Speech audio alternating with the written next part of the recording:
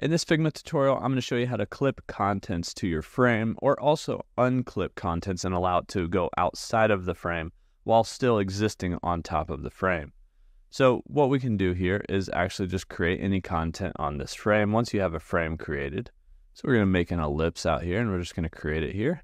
I'm going to change the color of it really quick so that we can see whether or not it's clipping. So here we go. We can see that this circle is actually clipping to the contents of the frame. Generally, the frame, if we select it, has a default of clip content being turned on. Well, we can turn this on or off with this checkbox over here in the Design tab. And if we turn it off, content that technically exists in the frame, you can see that we have frame 1 and the ellipse is inside of it, can still spread outside of the frame itself. Now, if you keep dragging this outside the frame, you'll notice that eventually it will exit the frame. But that doesn't have to be the case either.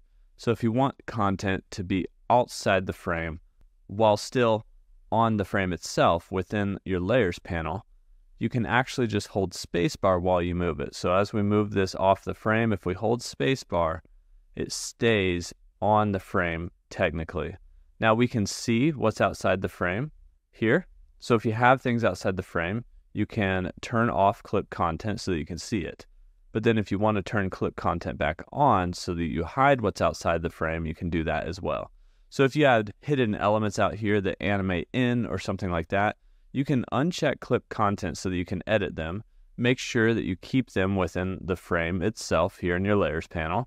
You can hold that space bar while you click and drag elements outside the frame.